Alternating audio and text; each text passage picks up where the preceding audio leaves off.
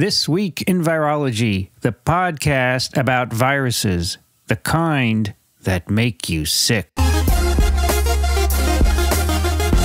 From Microbe TV, this is TWiV, This Week in Virology, episode 878, recorded on March 18th, 2022. I'm Vincent Racaniello, and you're listening to the podcast all about viruses. Joining me today from Fort Lee, New Jersey, Dixon Despommier. Hello there, Vincent, and everybody else. I don't have to look out the window to tell you what kind of day today is. It is probably the best day of the year so far. It's about 70 degrees. There's a light breeze. I wish this podcast were an outdoor podcast today to sit around and sort of share drinks and stories and stuff like this. But here it is, and it's actually quite wonderful out there. Good to be alive. Fair to say that winter is over? No, I wouldn't go that far. It snowed like hell yesterday. We had snow yesterday in Fort Lee, New Jersey, off and on all day long. Oh, that's and today it goes up to 70. So here it rained. It rained here too, and then the sun came out. Then another front came through. It was quite dramatic, actually. Also joining us from Austin, Texas, Rich Condit. Hi, everybody. 65 degrees and sunny and very windy. I think winter is over. That is, I don't anticipate another freeze. It's improbable at this point. This is actually potentially the nicest time of the year before it gets really hot. Right. We got another couple of months here, maybe. Yeah, Michael Warby said we're leaving the 70s behind after today, mostly. The Arizona's about 10 degrees ahead of us, typically. Right. Also joining us from New York, Amy Rosenfeld. Hello, Amy. Hello. How are you? Good. Okay. How's the weather up there? It's fine. It's blue skies, clouds. I'm just trying to figure out where the snow was yesterday that Dixon's talking about. They were on the roofs of cars. They were actually, I look out my window and there's a school across the street. And 5 minutes before it happened, the cars all looked normal. I looked out again and everything had a white crest on it. And then 20 minutes later, it was gone. Oh, I guess I must have been at the Mouth House during that hour. Crazy, Steve. Yeah, well, that's right. That's right. So today we have two non-COVID papers. Now I can hear everyone shutting the door and leaving. Because Tuesday we had this is a 2-week episode. Actually 3. We're going to do Daniel's tonight. But 2-week episode week. And this is your non-COVID episode for those of you who like to learn about other virology. And our snippet actually is not about viruses. It's about prions. Prions, infectious proteins so prion is a protein that can change shape and do something completely different. And they exist in many organisms, but in mammals, they can be pathogenic. And they can cause prion diseases like transmissible spongiform encephalopathies in humans, in cows, mad cow disease, in mink, many other animals as well, scrapie in sheep and goats, Creutzfeldt-Jakob and Kuru in humans. And there's a new one that's been discovered rather recently. It is chronic wasting disease, a prion disease of cervids, deer, elk, moose. And as of January 2020, the disease CWD has been found in both free-ranging and farmed cervids in 26 U.S. states and 3 Canadian provinces. So these are diseases that can be transmitted by proteins. So, for example, if you ate contaminated beef in the UK at the time of the BSE outbreak, the prions, the misfolded proteins, which are a misfolded version of a protein that's in the host, can somehow get into your brain and cause your prions to misfold, and then you get a chronic degenerative neurological disease, which progresses over many years and eventually kills you because we don't have any therapies. And so the fact that many deer are getting this is concerning at multiple levels, because people hunt deer, right? They eat them. They do. So far, no hunters have gotten a prion disease from deer, although maybe it's a long incubation period. Who knows, right? So, Vincent, in these deer farms, and I've seen many of them out west, when they find it in the herd, what do? That's a good question. I don't know. Because they're selling the meat. They're selling the meat. They probably call them, Dixon. Well, yeah, you think they call the herd? Yeah. I would think so, that they call the herd. That's what they do in England when they have animals. Understood, but there's no evidence that it transmits between deer and people, and there's a lot of anecdotal evidence that that's already been tried. So they could say, well, in this case, you don't get it like mad cow disease. Mad deer disease doesn't exist in people. That's true, but do you want to take the risk? Well, that's what I'm asking. Do they take the risk, or are they obliged to report it even? Do we know whether this is actually an emerging disease or whether it is an emerging awareness? I don't think we know. That's a good question. Good idea. Well, as far as I know, it's an emerging disease because the prion in the animal exhibits behavioral changes that would have been noticed right away if they had hunters, for instance, would find these deer very easy to shoot because they don't move very well. Yeah. And so I think this is a recent it could be emergence. Now, or the hunter would have noticed that they don't move properly and and choose not to shoot the deer because it's already diseased, right? Or they shot it and they didn't take it home. You shot it because you put it out of its misery. That's true. And then you just left the carcass because why would you take something home that you thought was dying to begin with, right? You would be surprised. So I'd like to try on a couple of background things. Correct me if I screw up here. But first of all, the protein involved, the prion protein, is a normal component of tissues in basically all mammals, as far as I know, and maybe specifically expressed in nervous tissue of unknown function. Okay, as far as I can see, you can make knockout mice, and they are pretty much normal. So there's lingering debate over exactly what this thing does, and then the pathology is that the normal protein can misfold, as I think has already been said, and the misfolded protein. One of the things I forget where I read it, but it may be in this paper, describing these proteins as intrinsically disordered, okay, which is near and dear to my heart because I worked on a intrinsically disordered protein for a while. These are, in theory at least, prone to what's called induced fit, where you have a protein that doesn't have a real rigid structure, and when it binds to another protein, the conformation of the protein that it's binding to induces the disordered protein to assume a particular configuration. So that's an induced fit. And the way I see this is that these proteins can spontaneously misfold. And when they do, that serves as a template so that when another disordered version of the same protein interacts with that, it will misfold to match that misfolded protein. Well, it just keeps piling up, right? It keeps piling up, and you can get these amyloid deposits, which are thought to be part of the pathogenesis.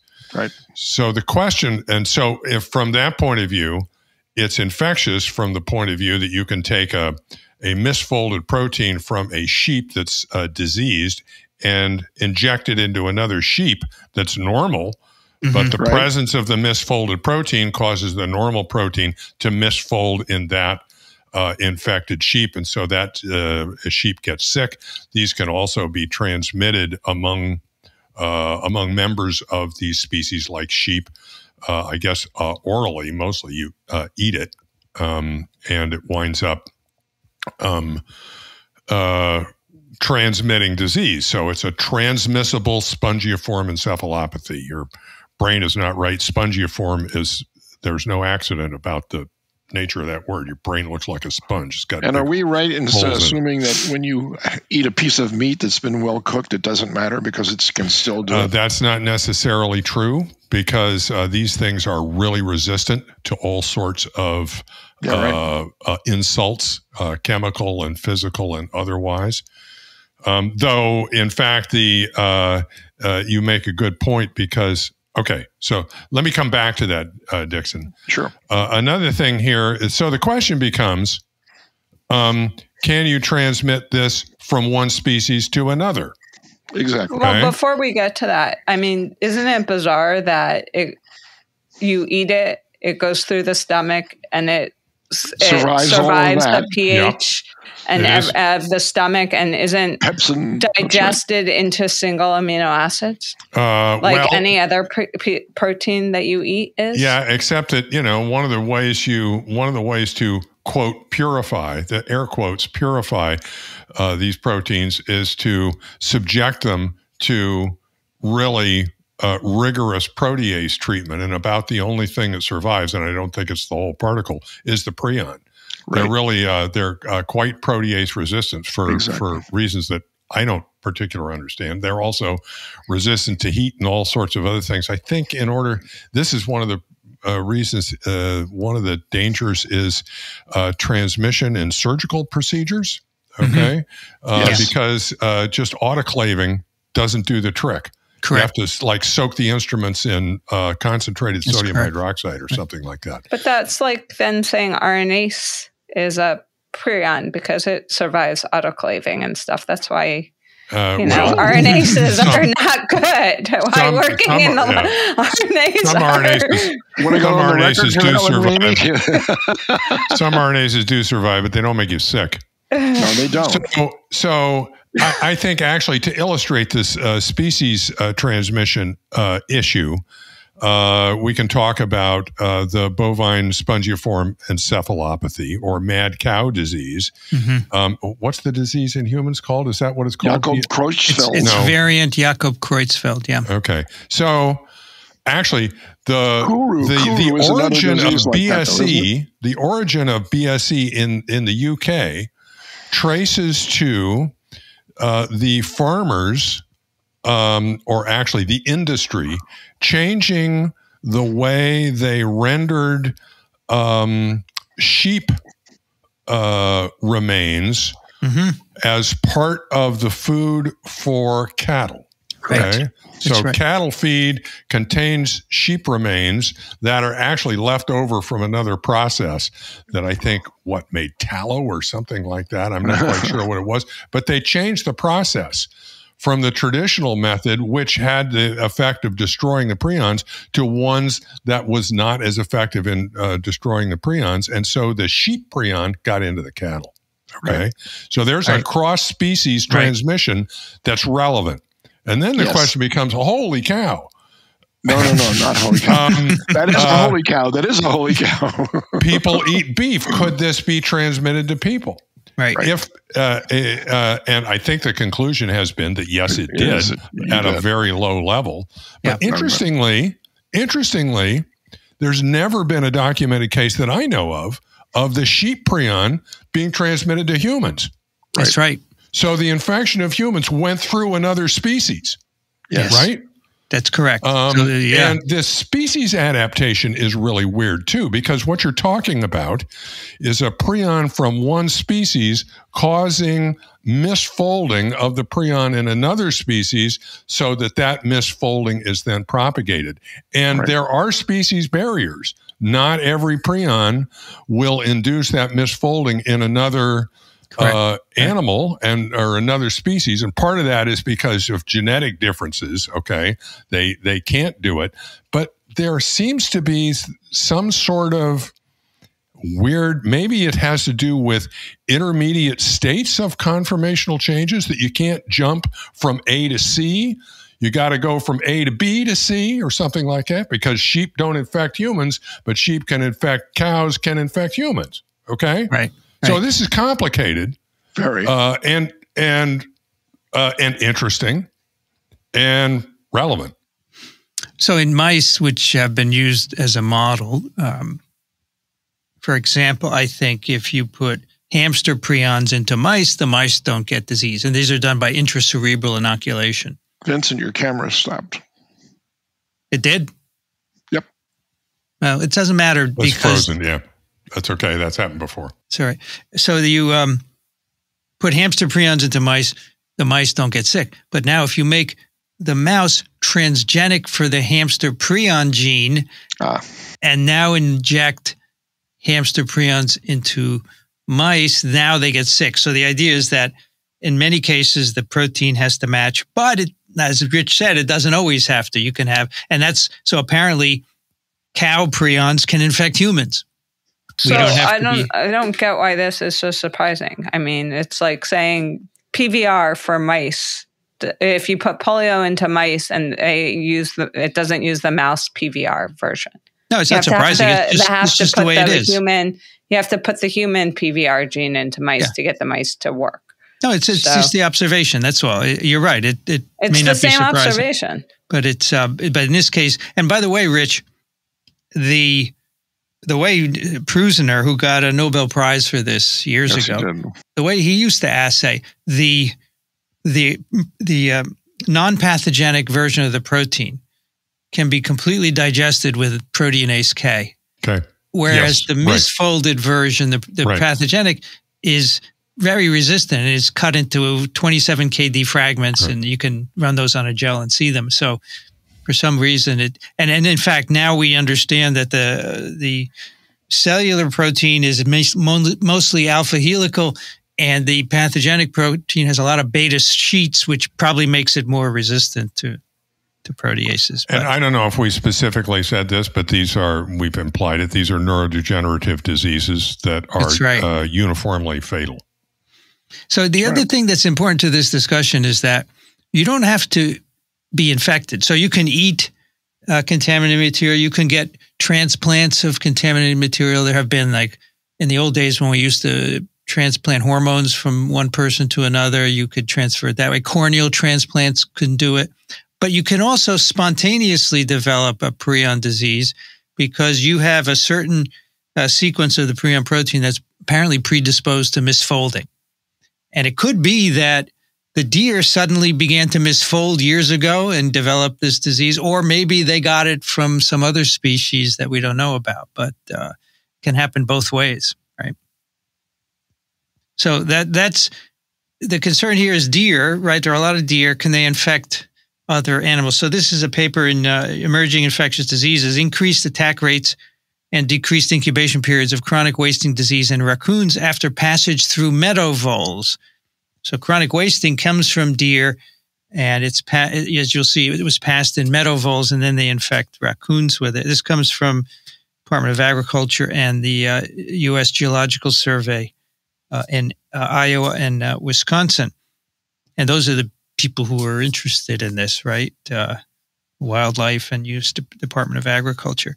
And previously, it's been shown that deer shed these prions. It's in their urine, it's on their fur, it's in their feces, saliva. So you can find them in soil, you can find them in plants, you can find them at mineral licks that people put out and the deer go and lick it, right? The prions are there. So that could be a potential source of infectious material for other wildlife. So that's part of the question here. Or they also mention here gut piles. Are gut piles what I think they are? Piles of guts? I have never heard that before, but I assume, and an animal dies, and I don't know, maybe it's when hunters got out the animal. Amy, what's a gut pile? Do you know? That's exactly what it is. Yeah, but generally, as a hunter, you're not allowed to do that. Oh, you don't leave your guts behind? No, you have to have the deer weighed at a weighing station. I was going to say you have to put you have to take the whole animal out. That's right. You have to put it on a scale. They tell you if it fits the thing, and then you have to take it home, strapped to the roof of your car. But they clean it at the station. Sometimes they do. Sometimes they don't. I mean, most people take advantage of that. Yeah, I don't know. When I was a kid, there were always deer hanging from trophies. No, he didn't. He went by himself. There were always deer hanging from the garage door thingy, the tracks for the garage door. Yeah. But I assume a gut pile is a pile of guts in the forest. Right? Yeah, but it's very unusual. Yeah, it's unless the animal has died naturally. Because there's actually a movie called Gut Pile. Really? Oh my gosh! So here they say that maybe Ian should have used it yesterday for his talk. Yes, that was funny. There's a paper apparently where they said in Wisconsin, raccoons are present at deer carcasses and gut piles. And they say raccoons are mesopredators and scavengers. Now, I didn't hear that word before. Dixon, you know what a mesopredator is? A sometime predator. It'll take advantage of garbage. I mean, if they live peridomestically, then they don't hunt. They depend on your generosity. If they live in the semi-wild locations like rivers and streams that are peridomestic, they will hunt for crayfish and things of this sort in the rivers, but they'll also raid your garbages. Okay, so the raccoons could eat. They could also eat rodents, they say, and rodents, including voles, are known to be infectable with deer prions, right? And voles themselves are scavengers, they say, and maybe raccoons eat voles. Who knows? So I don't think so. You don't think so? It says there is potential for secondary exposure of raccoons through consumption of contaminated rodents. I certainly don't know. I'd have to take anyone's word for it because I don't know any of this. But they said previously it's been shown that you can take prions from deer and infect rodents, and the meadow voles are the most susceptible species. And they say these, in fact, are also cannibalistic. You know, the vole could be eaten by another predator and spread it and so forth. So that's what they're looking at here is they're looking for networks of transmission. And I thought this would just be a good way for us to revisit prion diseases and TSEs and what was the story with chronic wasting disease. But it's spreading, and it's the more we look, the more we find it in deer. And there is actually a website. What is it called? I think it's cwd.org. If you search chronic wasting disease, you'll find it. And they give advice to hunters about what to do and what not to do with your deer when you kill them. You know, stay away from the brain and spinal cord and the eyes and the lymph nodes and so forth. So and they say don't shoot a deer if it's behaving oddly. They should probably advise the taxidermist more on that level than they should the hunters. Yes, that's true. That's true. So anyway, what they do here is to take raccoons, and they have 17 raccoons, and who they intracranially inoculate with a brain homogenate of various sources. They have one from deer, and then they have one from voles, and then they have another one that's been passaged multiple times in voles. And these are all intracerebral passages, which of course is not the way the prions are passed normally, and they do say that in the discussion, but it's just a way of knowing whether if you put the prion right in the brain without any feeding or anything, could it cause any disease? Because as I said, certain prions in mice when you do that, they don't cause disease. So there's apparently a species barrier. So they look at the raccoons for disease, right? Inability to walk or climb, if they appear lazy and so forth, ataxia, and they can show that you can transfer. These raccoons will get disease using deer prions, using vole prions, and if you passage the prion in voles, you get a slightly different disease, which, as Rich was saying, passage in a different species can sometimes affect the outcome of the disease. And they show pathologic changes in the brain, which are consistent spongiform change, for example, and it differs according to the prion from passaged in voles or not. They also find in one raccoon prions in the enteric nervous system of the stomach, jejunum, ileum, and colon. It's interesting. Wow. So you put it in the brain, and apparently, I don't know, maybe it can get out and go elsewhere. No, it just goes down. It goes down the nerves and out into the tissues, right? Yeah. Yeah. Sort of a reverse rabies. Well, it's just so it's retroantegrade, right? Because it's out, it's going out, it's going away from the nucleus or away from the central nervous system. So do they get gut symptoms and signs like you would say with Chagas disease, which also infects the myenteric plexus of the small intestine? I don't think they do. I haven't seen that. Yeah. I'm sure that they get diarrhea. Yeah, I think. I'm sure wasting disease usually. Wasting disease usually. Nervous system. That's wasting disease usually refers to a diarrhea form. Usually refers to having a diarrhea component. So what I found interesting here. So first of all, the vole passage prions, you get a shorter incubation period, different neuropathology, et cetera. That's interesting. But they already know that there are polymorphisms of the prion protein gene in deer that can affect the transmission or the ability to cause disease in another species. I don't think we should use the word transmission. Yeah, I agree. We won't use transmission, but the ability of the prion to cause disease.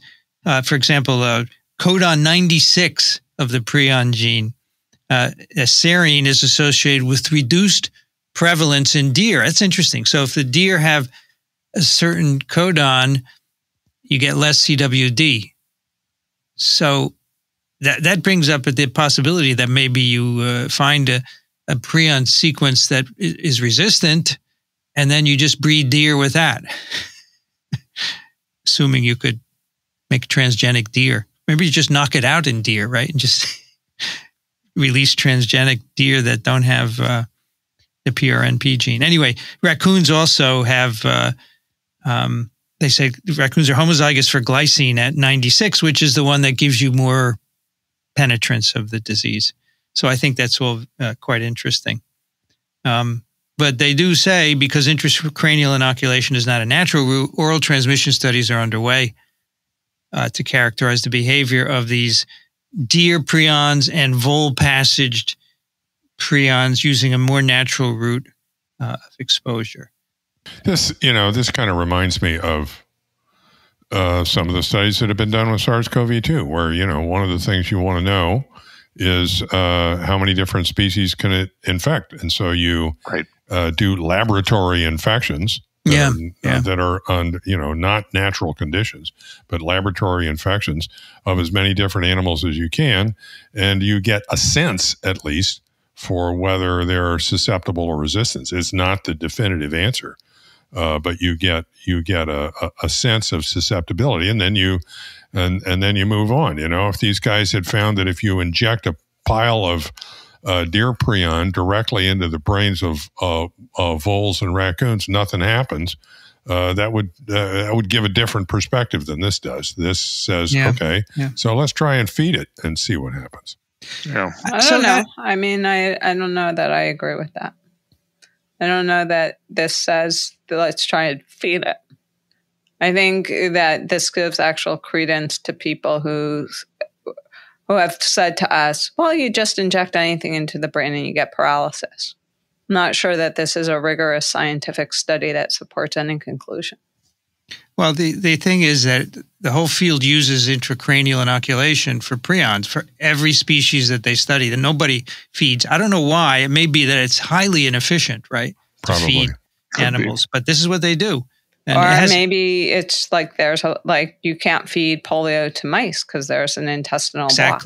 Exactly right. So I don't know that you would ever conclude anything about transmissibility or anything outside of maybe generously characterizing the pathology. Well, the wildlife side of things, when they go out and make their collections in the wild and they do trappings, and then they do surveys this way, would at least bridge the gap between the laboratory results that you're talking about now and whether or not it's actually happening in nature. And I think that's where wildlife biology comes in.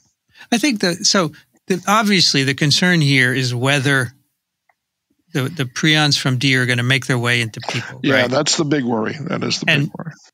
I don't know how you do that, right? I'm not sure that hasn't happened yet. Yeah, but I'm not sure you can use any knowledge from this study to address that question. I think that question is as unanswered as it is at the beginning of this study as it is at the end of this discussion. What would you say, Amy, is the best way to ask if the prion disease in deer is a threat to humans? How would we do that? Right. So what did they do for showing that it was a threat?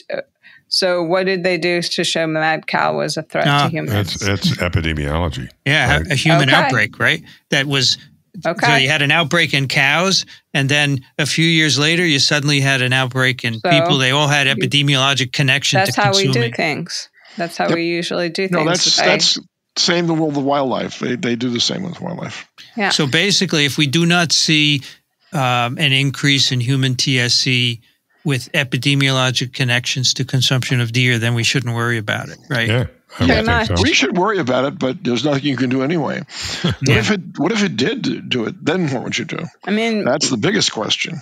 Right, but pretty much that's how we identify everything that is a concern to humans, is that there's an epidemiological observation of a change. Right. And then we go and investigate. There's an epidemiological change in the pneumonia that people are coming to the hospital in Wuhan with. We've never seen this before. What is causing it? Right. That's how you identified SARS-CoV-2. So we know that there are so many deer now, at least in this country, that if you go to the point where America was first being colonized, it's about 1 in 100,000 fold more deer now than there were then. And that was an undisturbed environment. So we have caused this, I wouldn't call it a pandemic of deer, but Vincent, you've got a deer problem in your backyard. And, you live in a fairly domesticated area of the world. And people out on Long Island have got tons of it. And we've got other diseases that deer can transmit to people that we're still worried about, like Lyme disease and that sort of thing. So, and obviously they get SARS-CoV-2 from humans, right? And they do. That's exactly right. So they're close, and maybe they could give it back to people. So there's clearly some contact between human and deers, right? That's right. So why don't we have programs now to cull deer to the levels that they should be existing at rather than what they are at? Because people feed them out of their backyard, and people that don't like the deer, they're hiring bow hunters to come at night because it doesn't make any noise, and they're shooting deer at night using lights. You have deer in Texas, Rich? Oh God, yes. Oh yeah. Oh my God, yes. You have a lot of deer, yeah. Oh yeah. But not where you live, right? Oh yeah. Really? Because we're pretty we're on the edge of urban Austin. Okay, we're even on the edge of suburban Austin. Okay, you go not far from our house, and matter of fact, the areas where my wife and I walk regularly are they're residential, but they're lots that are like acre lots and that kind of stuff, and it's crawling with deer. We see groups of up to a dozen on a given walk. You got mule deer mostly, don't you? Yeah. I don't know, Dixon, because I'm not a deer. Just look at their ears. The mule deer have gigantic ears. You can tell them apart. How about their tails? What's a white-tailed deer look like? It's got a big white tail. No, these have big white tails. So I'm thinking, in the deer all over my grass, they poop on it, they must pee, they must lick the grass. So in the summer, I cut the grass and I aerosolize all that stuff. Right. Who knows, right? Maybe that's... Who knows? Maybe I could inhale something in a prion or a virus. Who knows, right? So it's easy. We don't wish that on you, that's for sure. Even though I don't... No, the point is that I don't go up to deer and try and have contact with them, but I can have indirect contact from the environment. There's tons of deer poop on my grass, right? Oh, all those little pellets all over the place. And if I'm walking my dogs, they want to eat it. I prevent them, but they would like to eat the dog poop. So there's another. That's what voles do. Voles do that. Voles eat poop? Yeah. They're coprophagous. Dogs are coprophagous, right? They are. Anyway, so this is a complicated issue, but I think you're right, Amy. We see this epidemiological change. And then, but in the case of prions, you know, we saw Kuru and humans developing Creutzfeldt-Jakob. And Stanley Prusner said, what's causing this, right? He was a neurologist. And he eventually found this mechanism, that's what we want to do in the end. We want to figure out the mechanism, right? And even though he used an abnormal way of inoculating, he could get to the point where they showed this protein is responsible for this. And I think that's fascinating. Well, nobody's arguing that it's not fascinating. It's just, I agree. It's just, at the end of the day, we are not a proactive society. No, we are right. retroactive. Have a couple of people die. Have a couple of people die. Yeah, you're right. In an area. And then we investigate. We throw up our hands and say, now what? Speaking of which, it's probably relevant that I know of no reports of any human cases that are suspicious of transmission of CWD to humans. That's correct. Yeah. And there's certainly plenty in deer and plenty of human-deer interaction. And not the same as and that having been said, you know, it's not like we consume deer meat at the same sort of rate as we consume beef. Mm-hmm. And the signal above background for BSE, I believe, was I recall debating about it for a long period of time, whether this was really a signal above background.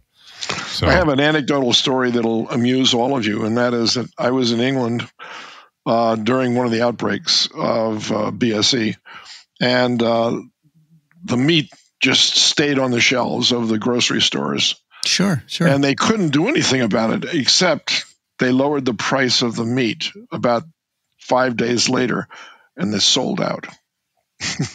Do you know, Dixon, if you lived in the UK during that period, you cannot donate blood. Right. Because but the potential is that the prions are still in you. The price of meat was the determiner of whether people actually ate the meat or didn't. And they sold it to them, too. I mean, they wouldn't take it off the shelves. They didn't reclaim it. Yeah, but I also think that we underestimate how much venison people eat outside of metropolitan you're right. cities. There's a lot of people live on that. I think a lot of people eat a lot of venison outside of metropolitan cities. They don't necessarily eat it pure. Sometimes they mix half and half. Like, you're supposed to make an Italian meatball with like a third pork, a third veal, a third beef. Sometimes people they make like a meatball, half beef, half venison. That's true. Oh. Wow. Yeah, half beef, half lamb, half. The hunting season is very limited in most areas, but the carcass of the deer, when they have it butchered, could last an entire year. So you could be eating that all year long. Yeah, but and what they do is they go to the freezer and then they like mix it half and half. It's true. So I don't know that we actually have any idea in reality. And you don't always, I don't think we know exactly how much people eat outside of, you know, our traditional way of thinking of going to the grocery store and purchasing, you know, the ground beef to make the hamburger. Sure. So here's another way of getting it. And that in the old days, believe it or not, I was a member of the NRA as a teenager. And I shot match 22 rifle. And they would have targets and you'd advance through the stages. Every year, to the awards ceremony, they had a dinner, and it was a all venison dinner. Yeah, start to finish. They had hunter soup, a chopper, a roast. They didn't have any sausage because they didn't get that fancy. But every year, for about maybe 6 years, I was dining with the rest of the kids, and guess where the deer came from? They were all roadkill. I mean. I remember, like, we would go visit my aunt. No, we would go visit my aunt who had a second house in New Lebanon, New York. So you went up the Taconic. Sure. Yeah. And in the winter, people would hit deer that were crossing the street, and they would just drive off. But my family would, if they saw that, my father would pull over, and he'd find the deer, and then he'd finish the job. And lo and behold, in next thing you knew, you had a deer. Right. The thing is, though, when you hit a deer, there's a price to pay for that, and that is the repair on your car if it doesn't kill you by going through your windshield. So every time you hit a deer, in New York State at least, you're obliged to call the police. And I've only done that once in my life. Well, I don't know. I don't remember that. I don't remember whether or not. I think the law was instituted a lot later on than the stories that you were telling, but I remember the deer that I killed, trying to avoid the deer. It was backing off the road with the headlights of the car coming in the opposite direction in the deer's head. All right, so the deer didn't even see me. And I hit the deer along the side of the car that the passenger was sitting on, and it did about 3 flips and landed in a neighbor's front yard. And I stopped. Of course, I was stunned, and I knocked on the door, and they said, "We don't want to get involved in this. This happens too often here." So they said, "We'll call the police for you, but that's all." And so the police came, and we had to fill out a damage report because that is an insurance problem. And you should see the insurance rates of New Jersey are incredible. And a lot of that is due to the accidental killing of deer by the cars. A lot of damage. $1,500 to the car that I was driving. That's just a side step, but The other day when I was waiting for the train, the first time I saw a pack of deer crossing the tracks. Really? Oh my God! I have never seen that before. About a dozen, and this is fairly. Yeah. I just wondered if the trains ever hit deer, right? For sure, they must. They must. You think? Sure they do. They must. Sure. Now, for a train, that's not a big deal, but for a car, I'm sure. And remember, in the old days, there's the locomotives had these big... Yeah, do you know what they called them? Cow catchers. Yeah. Exactly, cow catchers. Because they catch cows, right? Well, they could force them off the railroad tracks when they were going across if they went slow enough. Well, one last story here is that, by the way, Amy, yesterday when I was with Ian, he was telling me all kinds of stories about wildlife consumption. Not surprising.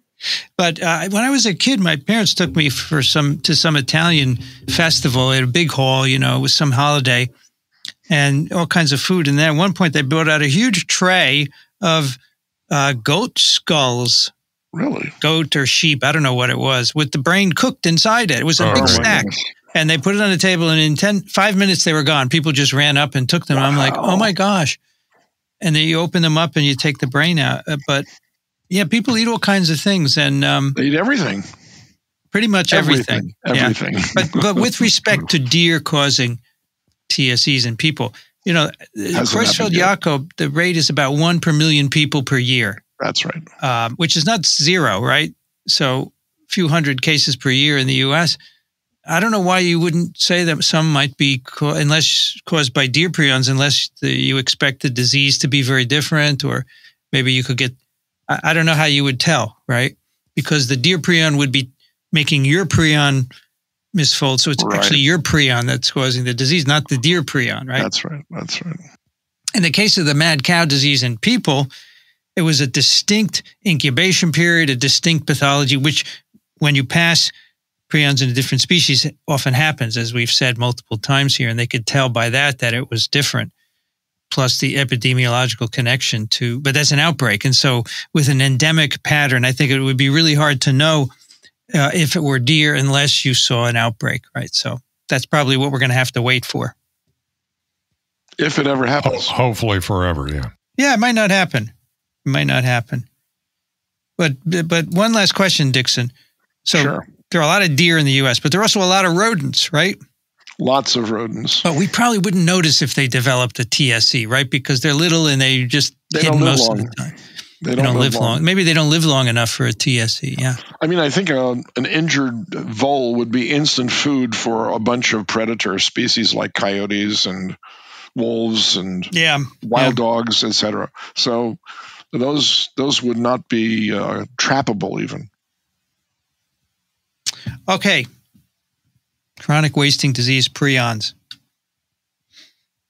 We have a paper which is published in Cell. Low fidelity assembly of influenza A virus promotes escape from host cells by Vahi and Fletcher at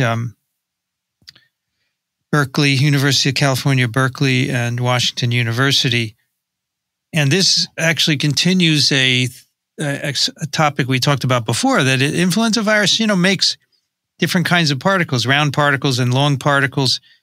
And the outcome of our last discussion was that this is random. Even though some genes can influence it, it seems to be a random, at least part of the process is random and non-genetic. So they come back here and they ask, could this particle variation have any contribution to influenza virus biology? So, and the thing that I liked about this was the method they used to study it, right? I think it's a stretch to say about pathology that it has an influence on pathology or whatever you just said. He said biology. Yeah, biology. I think it's a stretch. Well, I think it's an important question to know whether if a filamentous, because the observation is when you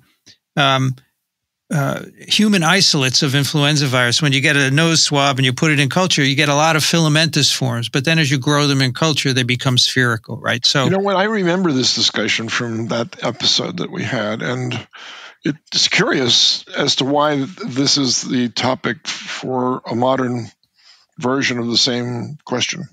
Actually, this paper precedes that. This paper was published before the other one we discussed. I'm sorry. Okay, I missed the date. I'm sorry. I get one of my impressions of this paper is that it's kind of technique driven. Yes, I would even go so far as to say, and not disparaging it, but that it's in a way a technical fishing expedition. I can imagine a conversation of, with the techniques that are coming out now, we can probably label specific proteins in influenza virions without compromising their infectivity. Okay, let's try it and see what we see. And this is what they saw. Yes, but that doesn't impact the biology. There's no There's no way to extrapolate that this has any impact in actual virus biology. And studying something that's random also is not really telling you anything about the impact of biology. By biology, you mean transmission? Or any aspect of biology. Any aspect of the virus. I don't think it tells you anything about how the virus replicates. I don't think it tells you anything really about how the virus attaches to the cell. It doesn't tell you how it causes how it reproduces its genome or packages itself to bud off. It doesn't tell you anything about budding. It doesn't tell you anything about how it what it does in order to cause some kind of disease or some immune response to you. I have this technique, and I want to show that this technique works. Yeah, but isn't it an interesting question? What's the function of this morphological variability? Or do you think it's not of interest at all? It's an artifact because you get it. You just finished telling me when you take a nasal swab, it's all filamentous. Right. Then you grow it up in eggs or MDCK cells, which are not. I don't know what they're like HeLa cells for flu. Yeah. So if you're going to argue that HeLa cells are not relevant to poliovirus biology and stuff, then those cells, being the HeLa cells for flu, are not relevant. It's not done in like an airway liquid epithelial culture or anything. So that would be interesting if you did an airway interface culture and showed they maintain the filamentous form. Then you could say, this is an artifact of growth in laboratory cell lines, right? Hasn't that been done? It must be. I'm not aware of it. They didn't talk about it here at all, actually. So just for the uninformed, how many other viruses have this as part of their morphological development, let's say? Pleomorphism. Yeah. Polymorphism seems to correlate with all viruses that don't have a protein structural component. Like they don't have a nucleocapsid, they don't have an icosahedral capsid. So a lot of viruses then. So they say not uncommon. So it's common. This pleomorphism is common, as Amy said, among envelope viruses, filoviruses, pneumoviruses, of course, paramyxoviruses, influenza viruses. And they say even within families where particle morphology is comparatively uniform, and they use the flavies, which, as Amy said, they have a shell, a protein nucleocapsid, which kind of constrains. And of course, polio and icosahedral particles don't show any polymorphism as far as we can see. Right. Although, Amy, there's probably slight breathing and stuff, right? Yeah. But you can't see breathing. Well, I mean, you'd have to, right. But like coronas have a pleomorphic tropism because it's enveloped and stuff. So just looking at the shapes of things and the morphology of viruses in general, if you spread them all out, they've got huge variation, right? I mean, they cover the gambit of geometry. You mean different viruses? Yeah. I've got one of your pictures sitting in my office right now. The painter painted a whole bunch of shapes and sizes of viruses. And so it doesn't matter what shape or size you are, you can find a way to reproduce. Mm-hmm. Yeah, nothing stops them from doing that. I mean, that's quite amazing, actually.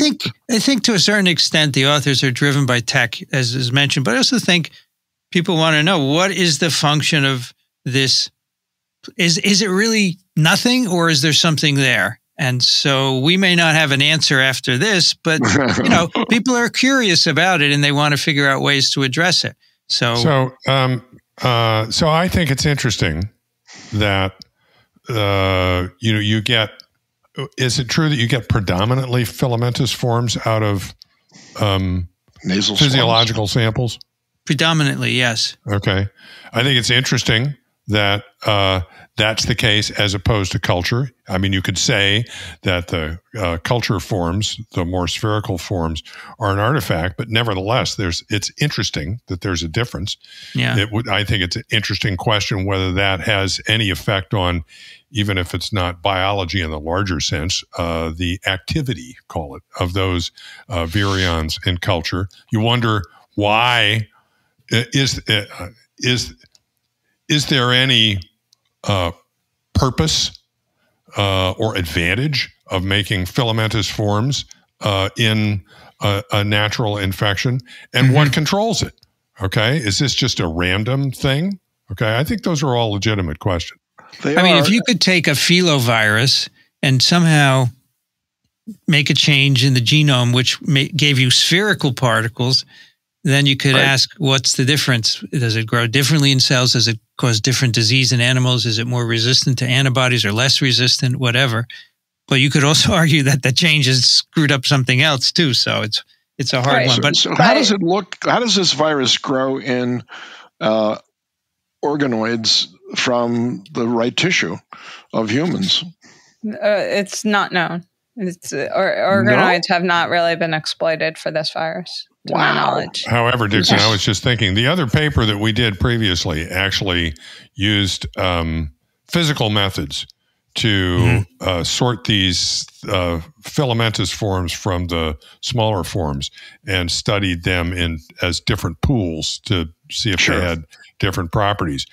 None of this, I don't know if it would be possible or how easy it would be to do. So I recall none of these involve animal studies. Okay, it's all tissue culture. Okay, so and it would have been interesting, and you wouldn't have ruled it out automatically as an artifact if every time you grew it in that same cell, you had the same proportion of filamentous to round, but you don't. So it's whimsical just in growing a stock. So you can grow a stock in your MDK cells on Tuesday and get X% and Y%. And then you could do it again on Friday and you'll get completely different numbers. Anyway, the way they addressed this was they said, can we fluorescently label multiple proteins in the virus particle and then get a handle? Because, a long particle should have more proteins, maybe a different ratio. What is it? Nobody's really looked at that. So they develop a way to do this. And the problem is you can't stick you can't put green fluorescent protein. It's too big. It's going to mess up the virus. but they have a way to put small, short amino acid sequences. And this is what I think is neat. 10-ish amino acids, which have come from different laboratories and which can be specifically labeled with a fluorescent chemical or a fluorescent compound, right? And so one example, which I pulled up, there's a tag called YBBR, right? Which came from Bacillus subtilis, a short 11 amino acid peptide from a library of Bacillus subtilis. Turns out to be a substrate for an enzyme that you can use to attach a fluorescent molecule to this 11 amino acid substance. It's called YBBR because it's from the YBBR ORF in the subtilis genome. So they have 3 or 4 different ways using different enzymes and different amino acid sequences of putting fluorophores onto these viral proteins. And I thought that was pretty neat. And you can do this, as the virus is growing in cells. You can label it in the cells by adding the enzyme and the fluorophore and so forth. And, they go through I think they have viruses. They use one virus. So that's another problem. They don't use multiple influenza viruses, but they use one virus for this study. And they say they're able to label 3 or 4 proteins in these viruses. They can label the hemagglutinin, the neuraminidase, the M1 protein, and the nucleoprotein. I want to, I'm blanking here for a minute. First of all, I'd like to, so that people can halfway visualize this, go over the structure a little bit, okay? So you have an 8-component RNA genome. Right. And that is coated with, what's the difference between N and NP? N and NP are the same thing. I see they have in the genes here, N and NP. What is that? N. Because NP is the nucleoprotein, right? Right. What the hell is N? Envelope. No. We have the HA-NA, the nucleoprotein, the M, and then the components of the polymerase, PA and PB1 and 2. What is N? Neuraminidase. I mean, it's NA HA. is neuraminidase. What is N? That's a good question. Don't they say what it is? Well, they must, but let me see here. I'm going to search because this figure where they're using 8 plasmids basically to 1, 2, 3, 4, 5, 6, 7, 8. Yes. PA, PB1, PB2, M. No, this is no good. I have to go look at my flu lecture now. We're going to have to wait a minute to sort this out because where would that be now? Which lecture would I have influenza virus structure? Let's look at entry. That would be lecture 5. Actually, N, is that the same as NS1? Oh, NS1, yes. Yeah. Sorry. So yes. we got the NS, polymerase is protein. PA, PB1, PB2. Okay, so those are components of the polymerase. Very few molecules per virion. Non-structural. We have NP, which is the protein that coats the RNA inside the particle. Okay, so that's going to be fairly high density and internal.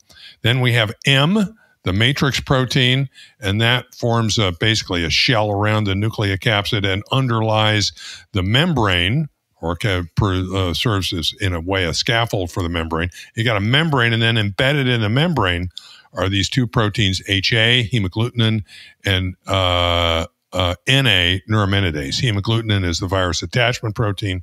Neuraminidase has, as we may discuss, actually is a receptor destroying enzyme that helps the virus spread.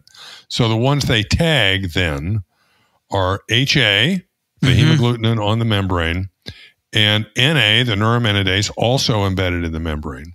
The M protein, the matrix protein that surrounds the particle, and the nucleoprotein, NP. They have capability of tagging all 4 of those. That's right. So what you do is you put these amino acid sequences in the virus. They show you it doesn't impair reproduction. You then can collect the virus after it comes out of cells, and you can use these enzymes to label each of these individual viral proteins with a fluorophore, and then you can say measure the size of the particles. You can do flow cytometry. You can do quantification and so forth. So it gives you a way of marking both surface proteins and internal proteins and saying how do these differ in different sized particles and so forth. That's the mechanism, the methodology. So, for example, you can say, what is the range of size that we see here? And they do a length versus frequency, which they can do now because now they can see the particles easily by the fluorescence and measure them. And it's, when you grow them in these cells in culture, 90% of the virus particles are pretty small. They're less than 1,000 nanometers. Only 10% are longer. So it's a very small fraction of the total population that are actually elongated under these conditions. But some of those are huge. Some of them are 8,000 nanometers in length. They're very long. Yes, that's very big, but it's a very small fraction. One of the things they do is say how many HA and NA are on the virus, the average they get.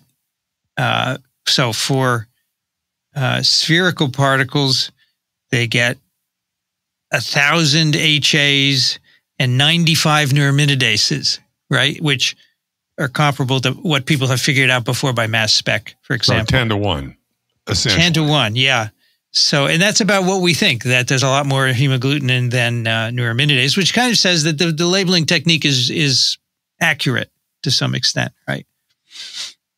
They can look at the abundance of hemagglutinin and neuraminidase compared to the structural proteins.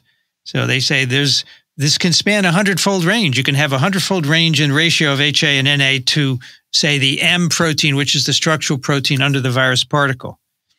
And they say this appears to be affected by morphology because if they use the M1 gene has been reported to influence whether you get elongated particles or not. And they say if we use the M1 from a strain which can influence the particles, you get a more monodispersed particles and a narrow distribution of HA abundance. So in other words, yes. Can any of the segmented genome escape from the host cell without being a complete virus? Good question, because they talk about this assay that's, what did they call it? Semi-infectivity? Yeah, semi-infectious particles. So they call it semi-infectious particles. There are a lot of non-infectious particles made, but they say there's also semi-infectious particles. As I looked at the methods, I found this paper, by the way, difficult to read, but I could have spent more time on it. At any rate, semi-infectious, I interpreted ultimately as the ability of a particle to deliver transcription units to a cell, but not necessarily in a fashion sufficiently complete to make a plaque. That's correct. Okay, yes. And they talk about it as if some of this may arise from particles that don't have all 8 segments. That so wasn't absolutely clear, but that's what. And as I recall, Vincent, correct me if I'm wrong. This virus is it's constructed. It's designed, put it that way, with mechanisms in place to try and ensure that every particle has one each of the 8 segments. Mm-hmm. I remember. But apparently that's not, that doesn't work right all the time. Yeah, it's not fully accurate. Yeah, that's fair. Yeah. In fact, there's, they say that the ratio of total particles to fully infectious particles, right? The particle to PFU ratio ranges from 10 to 100. Wow. Right? So and some viruses are worse, right? Than that. Some are better, some are worse. And so go ahead. Go ahead. It's okay. Well, one thing I liked about this when they were looking at particle infectivity ratio, and this doesn't solve all of my problems with this, but with this particular concept, particle infectivity ratio, is that they can take essentially a lysate from cells and label the virus and stick it to a slide by a specific interaction with an antibody, okay, and then count the particles, okay, without having to otherwise subject them to purification methods that might otherwise damage the particles. Now, that doesn't mean that these procedures they're doing will damage the particles, but I've always had a problem with particle infectivity measurements because usually they involve purifying the particles and you don't know how much damage you're going to do to them in the process. This is the closest I've seen to a method where you can actually look and with a minimum of manipulation count the particles. And it's interesting to me that under those circumstances, they still come out with a particle infectivity ratio that's 10 to 1, which they say it kind of matches the literature values. Is that correct? Yeah, that's what they say. Yeah. So then they say, what's the source of this morphological variability, right? So there are three possibilities. It could be genetic, which probably isn't the case because we've seen from the other paper it's not. Or it could just be mistakes that are made because the process isn't perfect, right? So, and they say if it's one of these other processes, not genetic, then a virus that infects a single cell shouldn't breed true. It shouldn't give, if you take a long virus and infect a single long virus and infect the cell, should give rise either to single long viruses if it's genetic or a whole mixture if it's just it's random, not a clone. Right? It's not a clone, exactly right. Yeah, the other thing is that viruses, as I recall us in the early days of this podcast, all agreed that there are varieties of monkey wrenches that are thrown into a normal cellular mechanism. So why should it be perfect? Oh, yeah. There should be a lot of extra production to ensure its transmission. And there's a lot of steps involved, and at each step there's a certain probability of failure too. So exactly.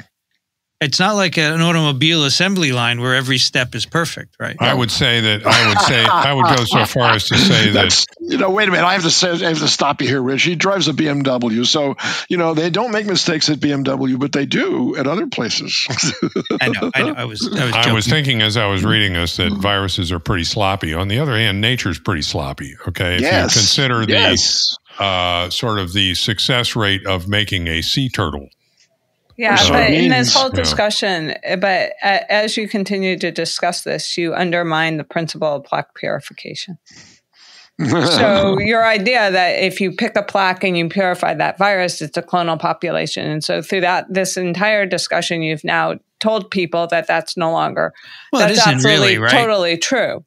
Because there's no point in doing that step whatsoever. There is. But if you purify a plaque, then you grow it, you're going to have quasi-species generation already. But you could have if you took a clinical isolate, you have to plaque it because otherwise you may have mixed viruses. You may have different viruses in that same plaque. So I think you still need to do it.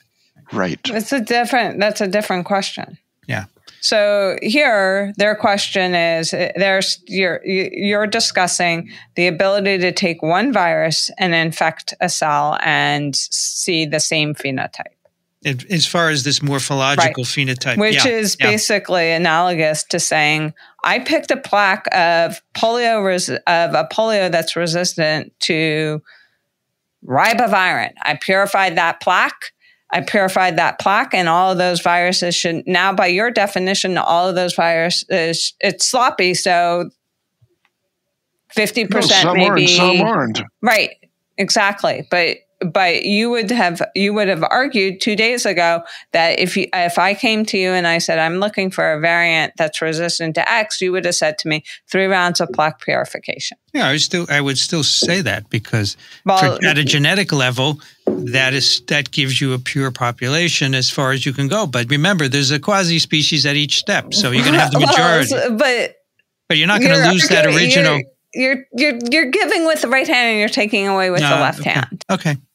But this is different because it's a morphological property that is not controlled by the genome, apparently, right? Well, that's the point, right? Yes, that's the point. I said sloppy. I didn't say how sloppy. Yeah, right. It's not infinitely sloppy. I'm confident that you can plaque purify a virus and be reasonably confident that for a period of time you have a genetically more or less pure clone. So, Rich, another way of doing this study would have been to create sucrose gradients and take the lysates from the plaques that are generated and separate all those particles according to their buoyant densities, and then just taking each of those little fractions and seeing whether or not they're infectious or not. Yeah, that's what the other paper did. The other paper did that, Yeah, so what did they show? I don't remember. They showed that some were and some weren't, right? They showed that if you had an elongated virus, you were more infectious than if you had a circular virus. Because we had this whole conversation about surface area ratio. Right. That when you're a curved surface, you have less molecules that can bind to the receptor than when you are flat. And that's why when you are flat, in that paper, you are more resistant to the presence of the monoclonal antibody than if you are in a circle and you are curved. Because if you have 22 molecules that are mediating the attachment and 3, your binding efficiency and affinity is going to be much greater. Yep.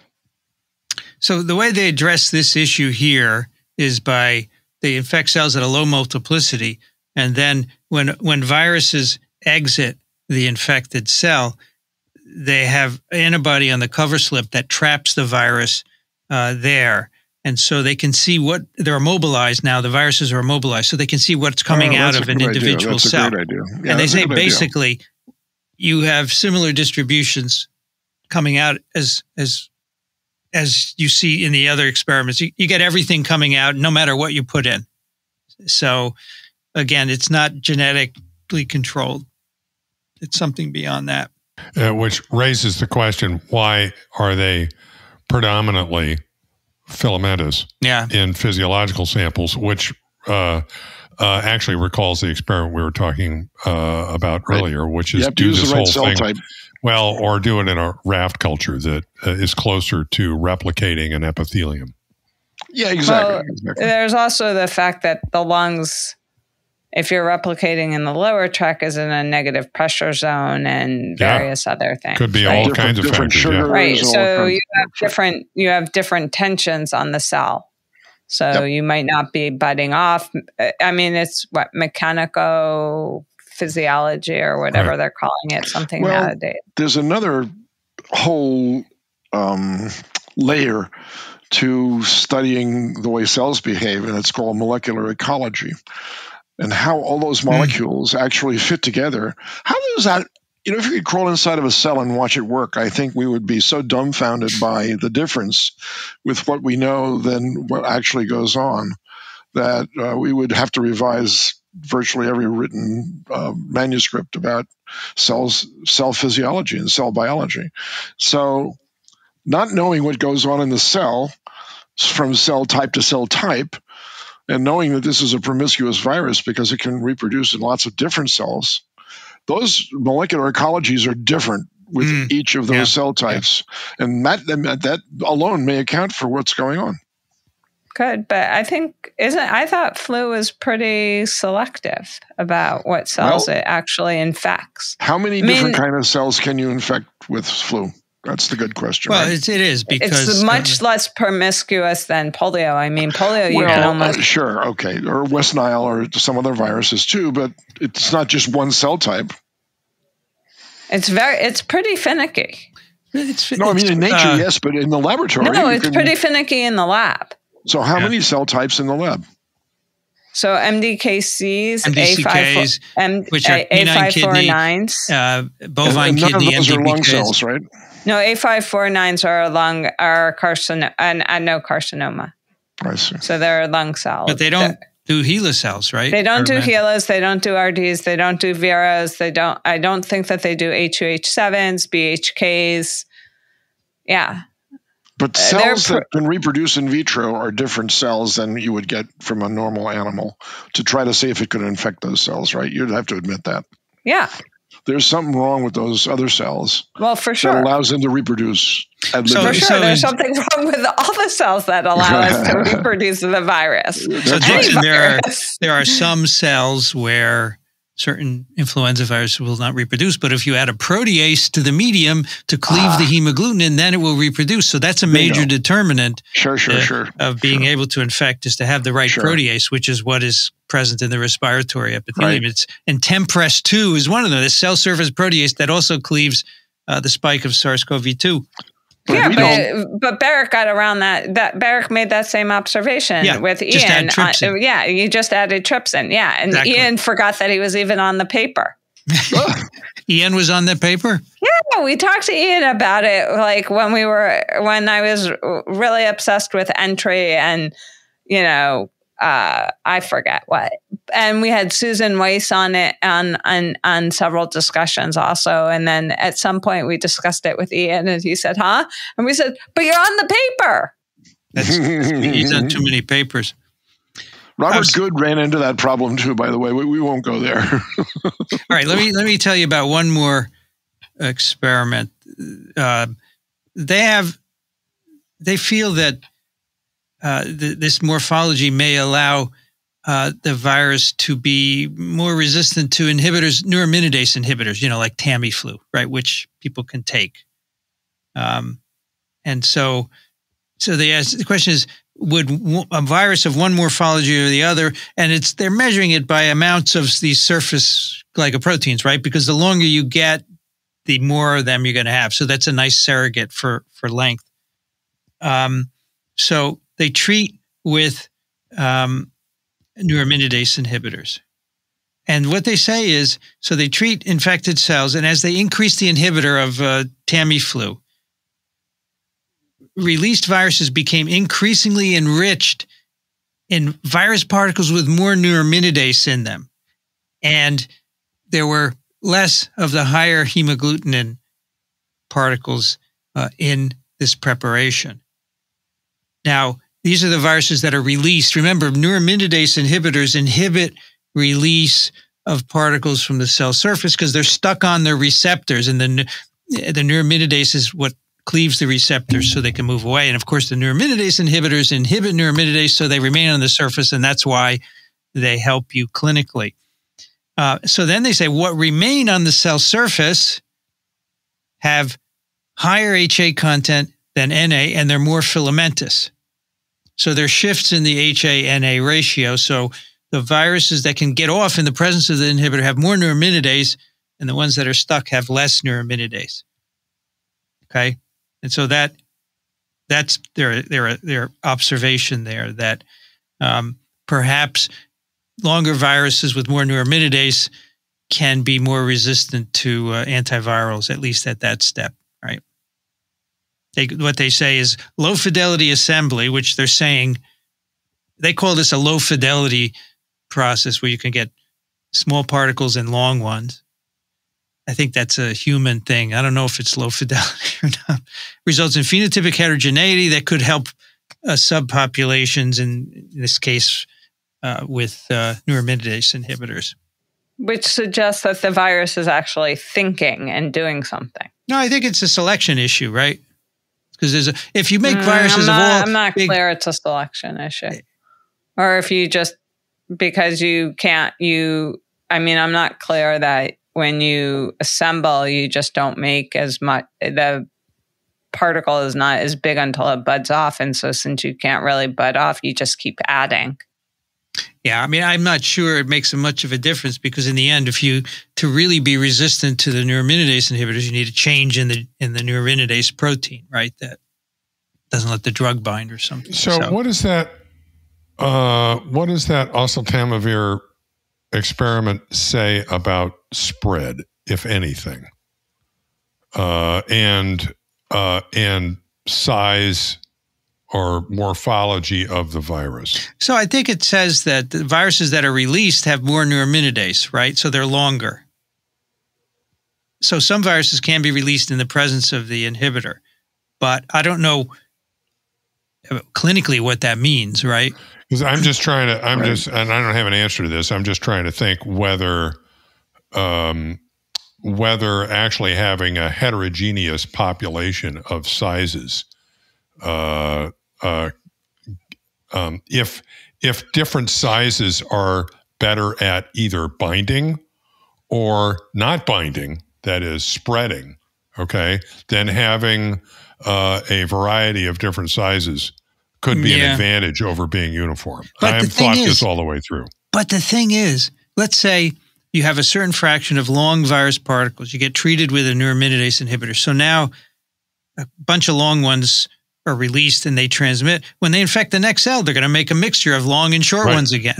It's not like so I don't know that it really would matter clinically or even biologically. I don't think it makes a matter. I don't think it has any impact. It may not. I agree. I think it's an artifact of the cell.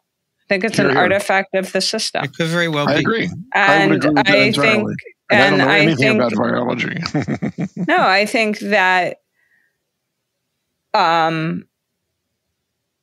you get these long and sharp particles because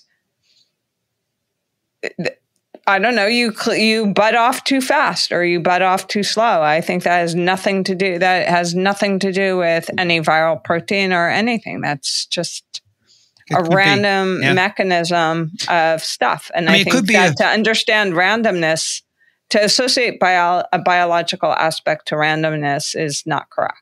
So I think you're right in that, for example, the escort pathway, which is taken to help budding, that could be inherently flexible. It could make different sized particles, right? And this is just being reflected in the virus population. Yeah, I mean, I don't know how it knows what the signal is for the escort to come and cleave the membrane, right? There has to be, like, is it a size signal? Is it a weight signal? Is it, we started this process 4 seconds ago, so it's a timing signal. Exactly what? Okay, yeah. I'm not sure that it actually, I'm not sure that it's actually controlled. Yeah, you might be right. I agree. I don't think we get a lot of conclusive evidence, but I do like the method. If you want to label a virus protein with a small insert that's not likely to be detrimental, I think this is a pretty cool way to do it. You might use it one day, Amy. Yeah, well, it would be helpful except for the fact that there's no protein inside the capsid of an entero, right? No, only on the surface. And on the surface, and I'm not sure. VP4, right? VP4 inside. But sometimes it's cleaved, sometimes it's not cleaved into an individual protein. But the structure is so organized that I don't know if you put this on, if you would perturb the structure so far that it would no longer bind to the receptor, or if you wanted to study entry, it would form the pore properly to release the genome. Yep. Right? I mean, I have a lot of, it would be hard, right? Yeah. Because there's not a lot of wiggle room when you make such a rigored, a structure with such rigor. So you get the best answers from the simplest questions. And I didn't see this as a simple question. No, it's a complicated question. I agree. So you're not going to get a simple answer. That's the deal. One of the things that I couldn't figure out from this that interests me is how many genomes per particle are there as a function of size. So you would want to measure the ratio of HA or NA. I'm sorry, HA to RNA. Or to NP maybe. So actually, I think you would want to measure it with HA to a probe that could bind to a specific segment. So they use of RNA, and I don't think that there's any correlation whatsoever to size and the number of segments within the particle, or if all the large ones necessarily have duplicates of some of the segments. Yeah, I think that's right. I think they use NP as a surrogate for RNA. They mentioned that. Right. And they did, and as Amy said, they don't see more segments when the particles get longer. Yeah. Right. I'm not sure that NP is the right surrogate, right? but that's what they use. That's what they can do. Yeah. Yeah. But as far as I can tell,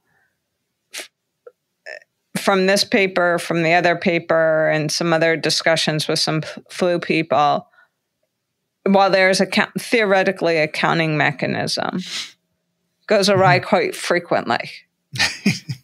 Okay. And right. But I think it goes awry. Isn't it a little bit more specific? Like you get more copies of like segment 7. You get more particles that have like multiple copies of segment 7 than multiple copies of segment 4. Yeah, you can put extra copies in it. It's not detrimental to a certain, as long as you don't exclude the right number of 1 through 8, right? You can put extra. Yeah, that's right. And I think that there might be some preference. That might be biased slightly, but it might be our sampling that reveals that bias. So a fishing expedition indeed. Well, the thing is, Dixon, people get curious and they follow what their curiosity does. And, but you don't usually get funded for that. Well, these people have a grant. I don't know what it's to do, but they do have a grant. And right.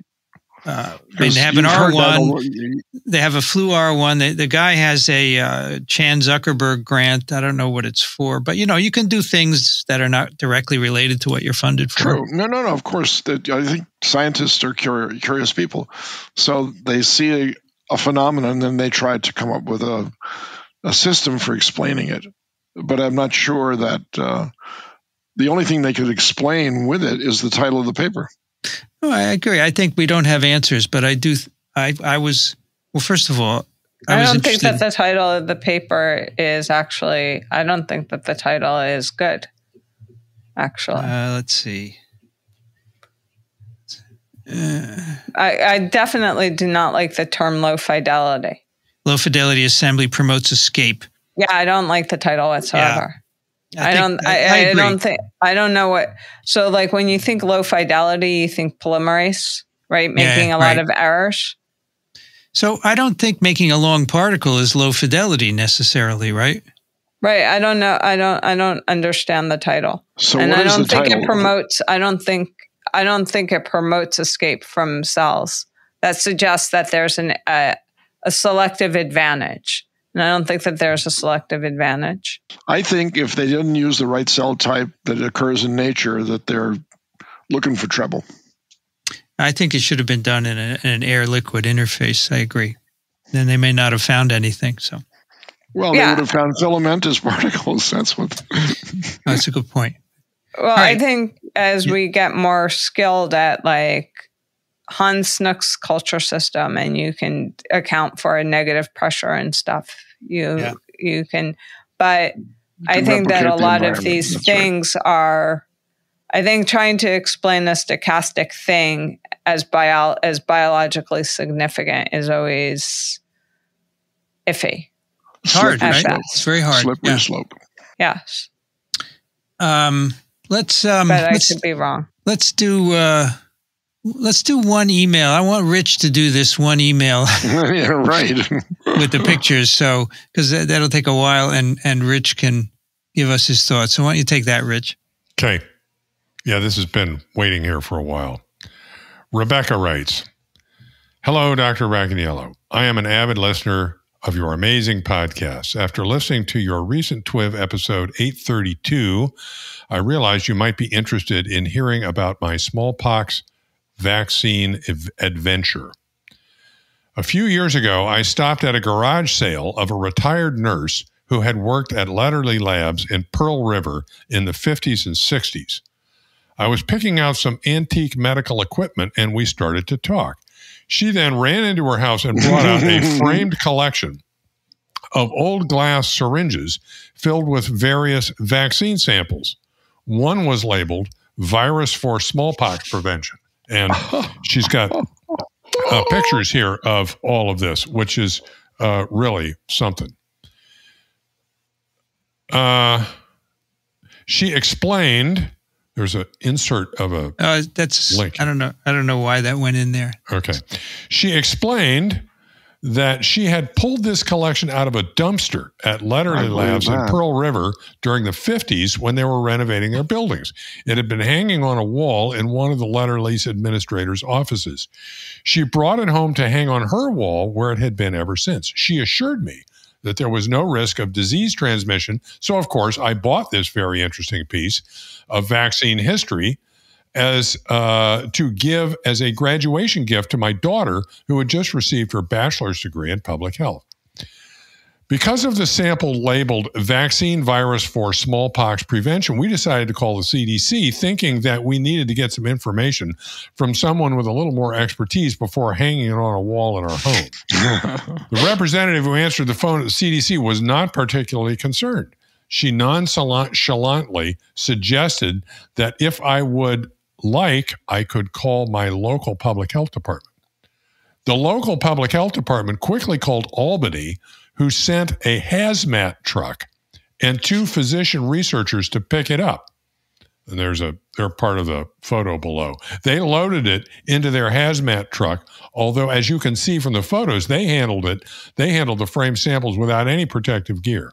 They drove it back to Albany, where they were instructed to have it destroyed. They were equally as disappointed as we were that the state decided to destroy all of the samples that were in this historical display, not just the samples labeled smallpox. And I should say, they weren't labeled smallpox, they were labeled smallpox vaccine. Big difference. From our understanding, the potential risk was derived from the fact that we didn't know which smallpox vaccine candidates were being developed by Letterly Labs, nor did we know the stage of vaccine production this liquid-filled pipette was from, so there was no way for us to know definitively what the pipette labeled vaccine for smallpox prevention actually contained. We would love to hear your perspective on the fact that this was thrown into a dumpster, and what the actual risk could have been if this display had broken and its contents had spilled.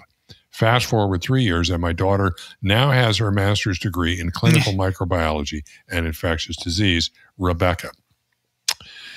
And let me first describe the part of this that says vaccine virus for smallpox prevention.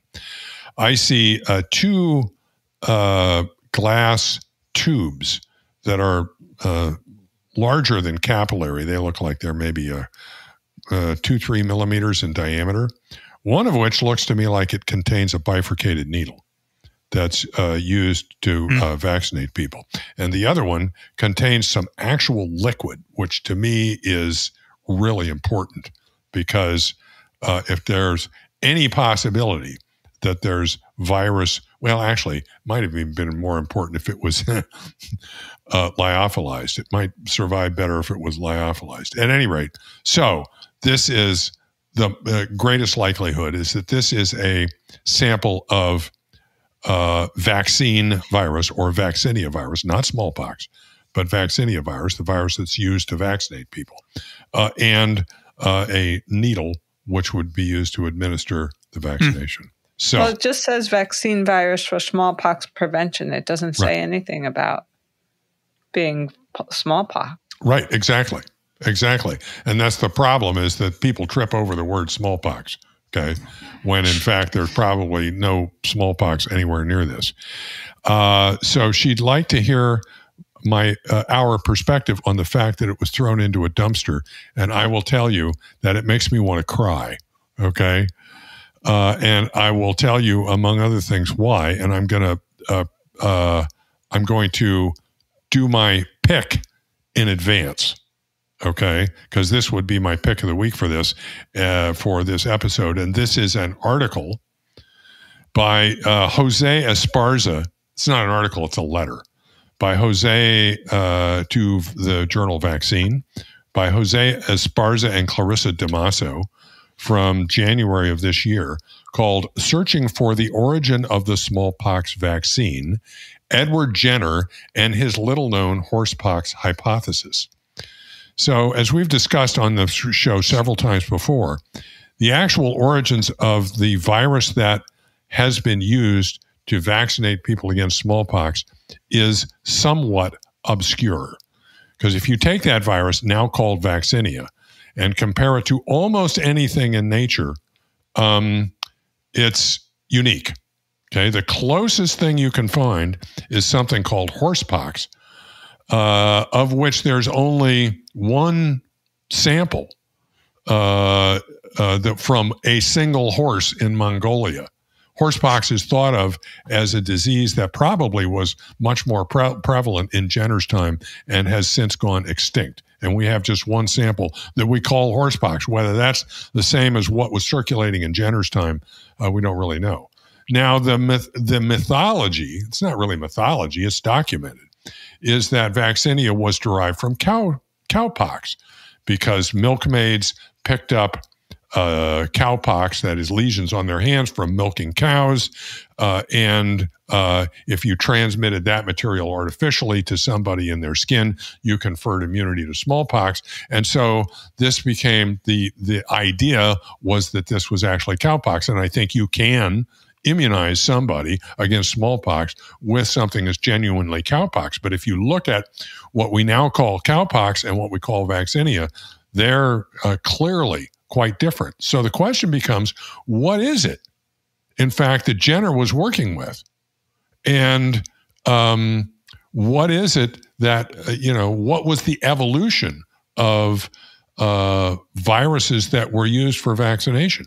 And in fact, Jose and Clarissa, both of them, and some others as well, have been investigating this for some period of time by looking at archival samples of vaccines. And the classic that we've actually discussed was Jose got some old historical samples from some old vaccine company on eBay, for crying out loud. And he's got pictures of this stuff, and they got DNA out of it and sequenced the DNA. And there are a lot of these that are a lot closer to what we know as horsepox than they are to cowpox. What this letter concerns, in fact, is going back to Jenner's original publication, which was what's called his inquiry. He had to publish his studies on his own, right? He actually wrote this up into a fairly substantial publication and had it printed and distributed himself. Yep. Yeah. And it's been reprinted all over the place. Mm-hmm. We had an episode where we actually went over Jenner's inquiry, and I think that may have been just Alan and myself. I'm not sure. I'll look it up. And come back with it. And I recall in that episode, because I read the inquiry, I think I had read it before, but I read it again for that episode, and there are these comments in it that I couldn't quite figure out, because Jenner talked about this disease in horses called grease, which was a blistering disease that happened around their hooves, okay? And about how he thought that maybe you could get material that would work against smallpox from those lesions. And he thought the cows were actually picking up this same stuff from the horses, okay? Though he's a little confusing on this subject, and it's a little vague, so he doesn't really nail it down. But what you come away with is that Jenner was thinking that maybe the stuff that worked best in vaccination was stuff that originated in horses and had been cycled through cows. Okay. And now you could use that to vaccinate people. But there's a strong indication, at least if you read between the lines, or even read the lines themselves in the Jenner article, that it wasn't necessarily cowpox alone, or even cowpox at all, that was active in his vaccination, but horsepox or something that came. Of course, Jenner didn't even know if they were the same or different things. Okay, all he knew, he didn't know anything about viruses. These were just blistering diseases, okay? But if you look back at the inquiry and you look at the archival samples that these guys have been looking at, it becomes more and more suspicious that the origins of vaccinia were, in fact, horsepox, not cowpox. How do you figure this out? You take that thing they dumped in the dumpster, and you get some of that stuff out and sequence it. And what would even be better is if you could actually grow something out of it. All right. And sure, you might want to take precautions with this. I'm sorry the CDC didn't jump on it. I'd be interested to know who they talked to, because there's got to be somebody poxy at the CDC who would say, ooh, Send this to me. Isn't that we'll Inger? take it in our BSL-4 and we'll see if we can grow something out of it, and we'll sequence something out of it. We'll be careful with it to start with, okay? Though it was probably harmless. Wouldn't that be Inger Damon who would do that? It would have been. Inger, I think, has been kicked upstairs and does all kinds of other stuff. But certainly she would be a resource. I don't know that she's necessarily the person, the go-to person. Well, yeah. she would be my go-to. Yes, I would contact Inger and say, I've got this stuff. Can you guys have a look at it? And she would, if she didn't do it herself, she would know who to send it to.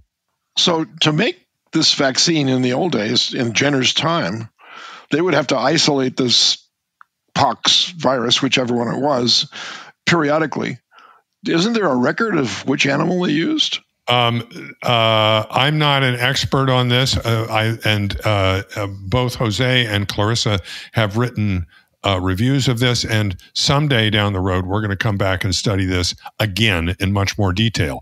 But I do think that there are records that indicate that over time, material from both cows and horses was used. Okay, got it. There's matter of fact documented, I think, circumstances of what they called equination. Okay, as opposed to vaccination. Okay.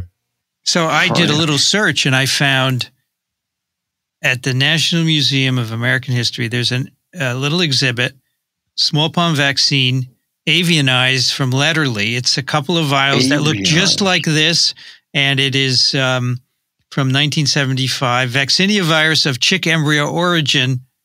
And it looks exactly the same. Let me put the link in the show notes. So I think basically this is, CDC said, we have tons of this stuff. We don't need any more. It looks like the same vials. Of course, you don't know if it's the same virus, but it looks like there's a bifurcated needle there, and there's also some vials. If you go to that link. I mean, it must be all over the place because we eliminated the disease from the entire Earth. So that there must be lots of leftovers. I suspect that they saw the word smallpox and say, "We're not taking any chances, and we're not going to we're not going to put it in a BSL-4 and open it carefully and sequence it." Right. We're not going to do that. It's too bad. But take a look at that, Rich. Okay. I think it's the same vial that was in that thing, so it's just vaccinia virus. So, all right. Well, that's your pick as well. That's good. We have to get Clarissa on someday to talk about this whole story, right? Yes. Sure. So here's an episode, TWiV 124, Viruses That Make You Better. I think that was with Grant. No, that's not the one with, that's not the one with Grant. I'll keep looking while you guys are discussing and see if I can find this episode where we did Jenner's inquiry. Okay, Dixon, what do you have for us today? I have a twosome. Sometimes you guys do twosome, so I did a twosome today. I've been fascinated with the James Webb Space Telescope, as you know, from start to finish. And it hasn't finished, of course, but they are now in the position of saying that all 18 panels that compose the mirror that collects the light that will tell us the age of the universe is now in perfect focus. They have focused on an ordinary star. The star has a number. They don't even have a name for this star. And it gave exactly the configuration that you should expect if all of the mirrors matched where they should be, and they did. So this is not going to be a Hubble Space Telescope odyssey. This is going to be a remarkable instrument that will now give us insight as to whether or not various size polio and influenza particles can actually infect different. No, that was a different topic. I'm sorry. We will learn a lot about where we all came from based on this remarkable instrument that we have put into outer space. And the second pick I have, which is a more feel-good pick, this is a feel-good pick too, by the way, is a nature photo contest by the Nature Conservatory Nature Conservancy. Yeah, that's right. The organization that buys up land and then returns it to wild. And they have a photo contest every year. This is a remarkable collection of photographs. I was absolutely stunned when I looked through them. Dixon. And I picked these before, but these are fantastic. So this image, Dixon, is amazing. It's just so sharp. But if you blow into it, you blow it up, there are all these little things that look like solar systems in the background. Is that what they are? Yes. No, they're other stars. They're just other stars. They might have hit galaxies too, but I think they just said there's a scattering of stars that they could see in the background. And that was the added proof that they had this thing in perfect focus. It's within they have to be within a range that's smaller than the diameter of a human hair to say that they're perfectly aligned. And you've got 18 of these things to come into alignment, and it worked perfectly. Because they look like solar systems to me. That's why I asked. Well, they might, because the solar system has at its center a star, right? The sun. Yeah, that's correct. So we'd have to blow those up to see. And they're going to use this to look for planets around other suns. That's right. That's cool. Very cool. Yeah. Amy, what do you have for us today? So Catherine Wu in The Atlantic wrote an article. So now that we are decided that the pandemic is almost over, it's time to think about how to prepare for the next one. And so the VRC so they have a program called Premise, which is supposed to be, you're supposed to survey people and then look for antibodies in their blood. And while they claim it's not a serosurvey because you aren't, so it's kind of a mixed thing about whether or not it's a serosurvey, because the idea is to take these antibodies and is to generate them as monoclonal therapy so that you're protected for what's circulating around. So therefore, you're taking it as a marker of previous infection. And it's kind of flawed also because it's based off of this idea that, one, that antibody is specific to that pathogen and that antibodies are the only thing that's important. And so you guys can think about whether or not this is really a good plan. Didn't someone tell her that T cells are important too? Well, it's really kind of glossed over. It's also kind of glossed over, although she does make a few statements about whether or not we know anything about correlatives of protection and if antibodies are correlatives of protection. And a certain scientist is also cited in the paper as saying antibodies are as close a correlative, it's close enough to being a correlative of protection. And I'm not sure I would agree with that individual. And I think there's a lot of I think that there's a large leap of faith in doing something like this and using it as a pandemic potential or pandemic preparedness program. Yeah. Well, especially based on your paper, I think it totally is wrong. Right. But I also think for 50 years, we've given the polio vaccine, and talking to someone who's spent his entire career studying polio and spending my time with somebody else who's spent his entire time thinking about polio, I'm not sure that either one of you would say we understand the correlatives of protection against polio. I think you're to send Catherine Wu your article and say it's not as simple as they make you think. Yeah, that could be part. I mean, I already sent my article to somebody who continues to propagate the idea that we can use serosurveys to understand who's been infected with EVD68 and got no response. So maybe, I don't know. Well, I think you also sent your article to one of the people quoted in this article who said, it doesn't matter. Yeah, I did. I did send it to them. I also sent it to somebody in Europe who also said, I don't really believe your data. But hey, everybody's Catherine Remember, Wu, science is not a belief system. Remember that. Yeah, I just think that she missed completely on this article.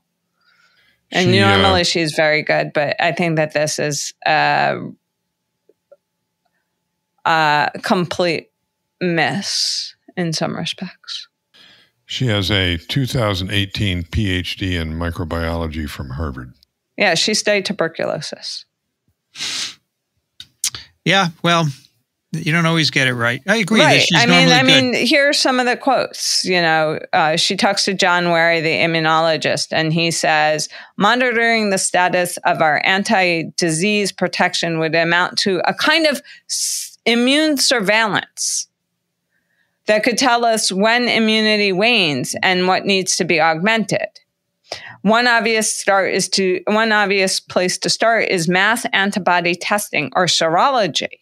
So it sounds like it's a fancy euphemism. You're circumventing using the word serosurvey because you absolutely don't want to use it, but it's a fancy serosurvey to figure out how dramatic and quickly antibody levels are changing over time and in whom.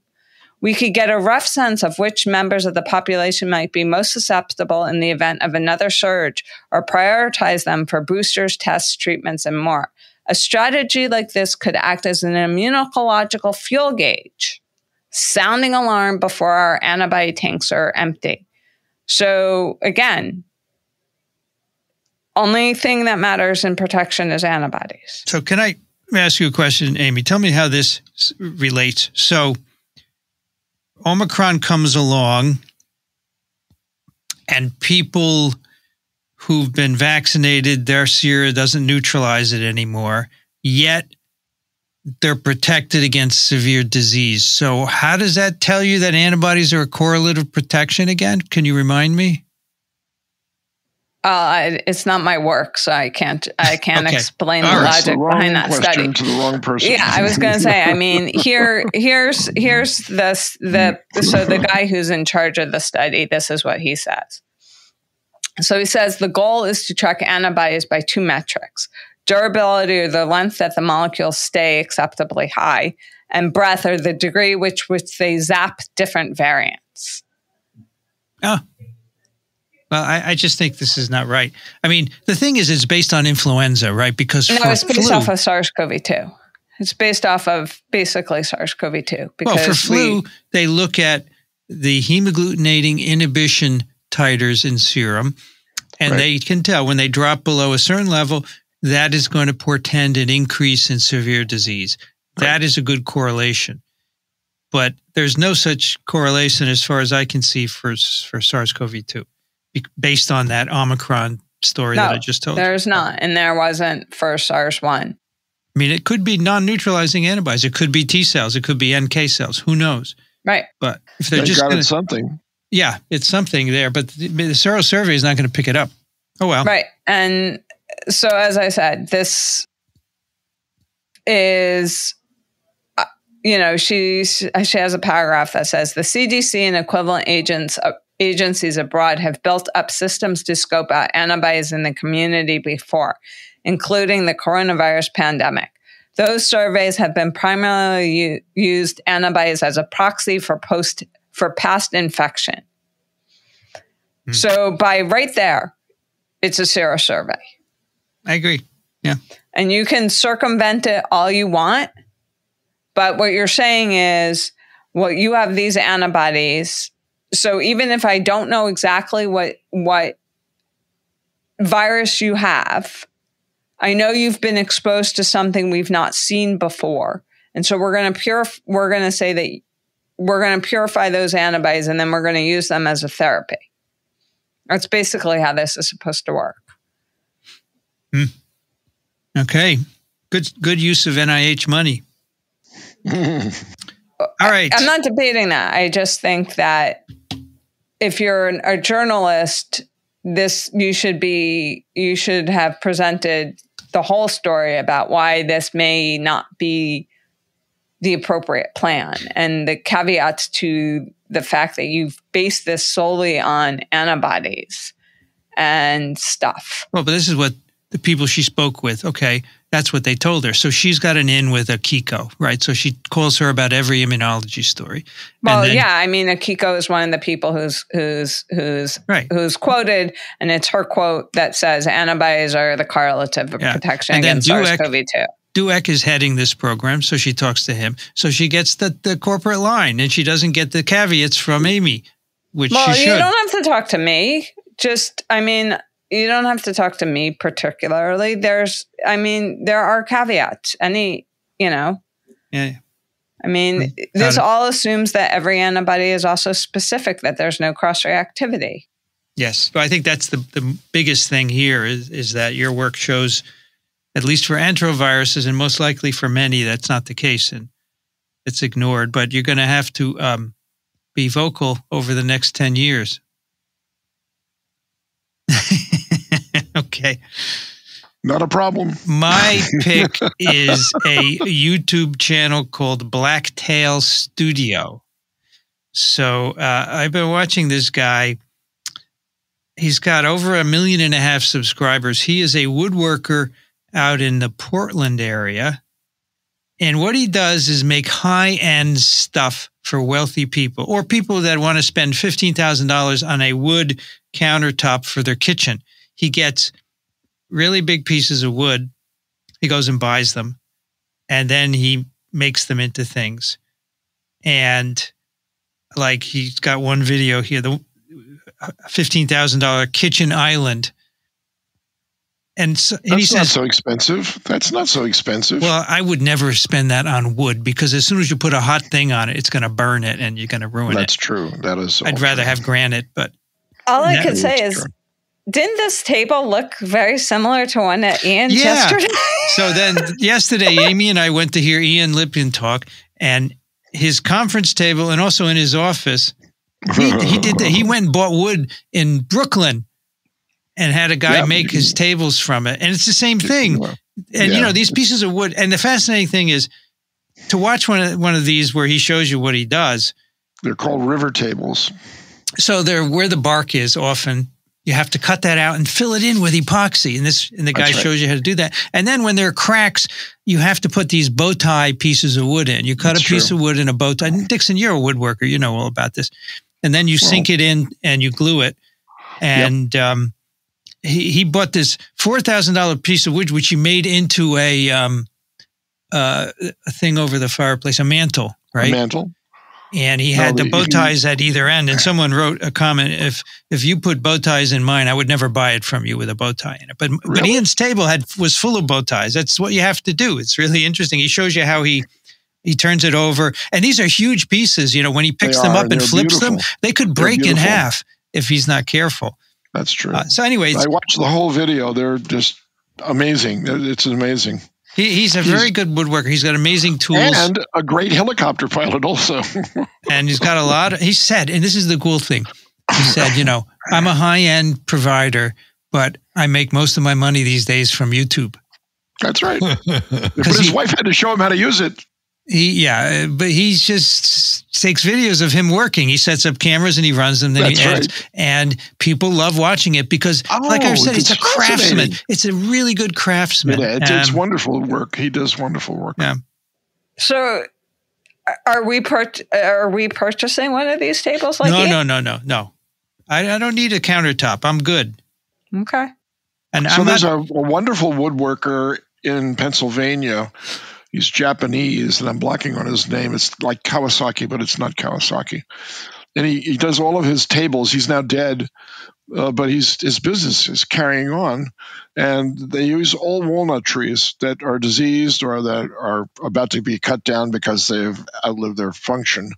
And he made amazing tables by leaving the rough edges where the bark was. Yeah. And he almost single-handedly invented that bow tie.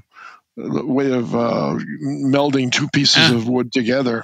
And that's his signature. And a lot of his furniture comes up on the Antique Roadshow because people want to know how much it improved in value since they bought it. And the price of the item is usually on a tag underneath the table, so you can actually tell when it was constructed. And the prices have gone crazy. just absolutely crazy. So there are a lot of people out there that will buy a table with a bow tie in it. I can tell you that. No, when we were furnishing the incubator, I said, Amy, should we get tables like Ian's in his office? She said, no, you don't want that look. And I agree. You want Shalansky's office. I don't know what his office is. He had shaker furniture, and it was exquisite. He had an entire office made out of shaker furniture that was just wonderful. Wow. I didn't know what his office looked like. We have you can't see my table here, but I have a 96-inch solid, what is it, oak or something, Amy? I don't remember. Yeah. It's solid oak. It's very nice. And you have a nice studio. It's a nice, yeah. But what I thought about more was you. I watched Vincent Racaniello evolve from a professor of virology to a mentor of graduate students to an aficionado of podcasting, and now you're going to become you're a permanent podcaster.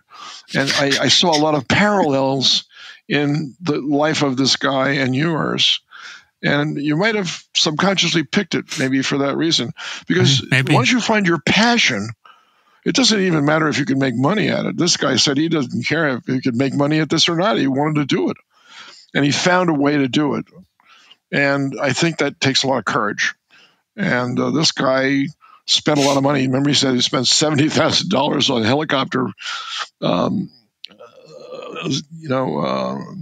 pilot license. What am I trying to say? Learning how lessons. Yeah. And he became an expert at helicoptering, and he had a great life, and he loved his venues and everything else. But once he discovered woodworking, and that probably came to him in a dream because he had never done it before, he said, I know exactly what I want to do. And you can see his passion. You can feel his expressivity in the work that he's produced, and they're beautiful, beautiful pieces of they're furniture. Very nice. No, I think it's cool that, I like... It's a great pick. It's a great when pick. people do things like this, and I've picked a few of them, painters and furniture refinishes. I like how they film themselves and they put it on YouTube because I get to learn, and I don't want to do this, but I just like seeing it. And I have another pick for next time of some other aspect too. But I find this fascinating. I do appreciate craft, right? Yes. Now, Dixon, you make wonderful mats and frames, right? That's what you do these days. Yeah, I like doing that. And everybody he's really a tie fly, a fly tyer. A tie flyer. Yeah. Well, the thingy for the fish. That, but I consider myself a dilettante, basically, because I've flip-flopped between watercolor painting and photography and fly tying. I like anything that expresses creativity. Plus, that's why I loved. No, your watercolors I love. I think they're wonderful. Well, thank you. But I loved cooking, and like Amy was just about to say, but I loved lab work because I looked at that like cooking that you don't eat. Hopefully, yes. At least you better not. Indeed. All right. We have a listener pick from Richard. Martin Chaplin's website on the science of water. Over 5,000 references and has been online since the year 2000. He has apparently nearly single-handedly assembled an encyclopedia on the biological and physical understandings of water. This includes a trove of summaries with numerous references on the hydration of biological molecules, nucleic acids, proteins, lipid, and how water plays many roles in biological systems. One piece of information that I was unaware of was the molecular effects of antifreeze proteins that prevent crystallization of water in organisms like fish that live in cold water environments. In any case, don't forget the role water plays. You are around 50 to 65%. Proteins and RNA are cool, but water is too. You're not just a strolling skeleton attached to flesh containing little protein, nucleic acid, lipid bags inside them. Many of those bags have an average 70 to 75% water content. We are really aqua people from the oceans. In any case, check out the table of contents of Martin's site, and I hope you have hours to read about water since it's fascinating. Richard. Thank you, Richard. That's very cool. Yeah, water is cool stuff, and I like to drink water too. Indeed. It's lovely. That will do it for TWiV number 878. You can find the show notes at microbe.tv/TWiV. You can send your questions, comments, pick to TWiV@microbe.tv. And if you would like to support our work, you can go to microbe.tv/contribute. We are a 501c3, so your contributions are tax deductible. Dixon Despommiers at Racaniello.org, thelivingriver.org. Thank you, Dixon. Thank you, Vincent, for creating this never-ending story. It's a never-ending story. Every time we have heated discussions about the meaning of life at the virus level, it elicits a tremendously isotropic radiation of ideas. And I love being part of this, so I hope I can stay part of this for the rest of my natural life. Thank you. I cannot do it without you guys. It is a conversation, right? That's indeed. I think when we talk, that's when the cool parts come out, because we each have different perspectives and different viewpoints, right? Different passions. And that's right. When I couldn't figure something out, you can, right? Or someone else. So that's why I think conversations are a wonderful teaching. It's good stuff. It's good stuff. Rich Condit is at the University of Florida, Gainesville. He's an emeritus professor at the University of Florida, Gainesville. He's currently in Austin, Texas. Thank you, Rich.